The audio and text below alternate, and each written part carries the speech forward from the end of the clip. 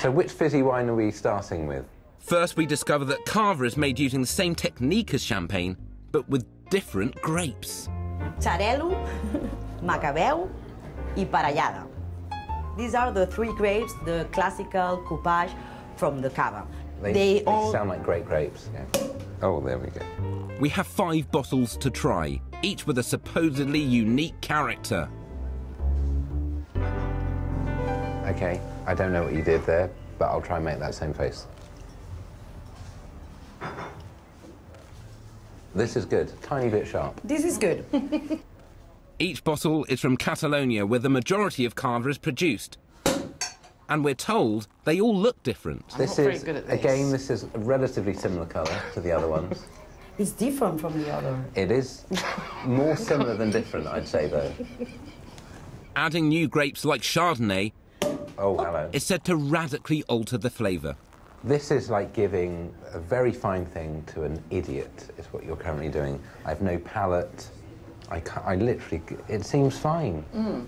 I mean, no, I could taste it's more creamy. You're getting cream? Not actual cream. Like custard cream? No.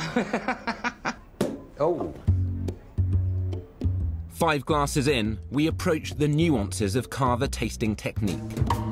Me, I was like more than 1 year to know how to do this. You did this every morning for a year? Yes. Okay. Did you get a lot done that year? Is that what's referred to as your lost year? So like John Lennon in New York. And then, in a ringing endorsement of the Cava tasting process, Kathy erupts with joy. Hallie's having a small aneurysm here.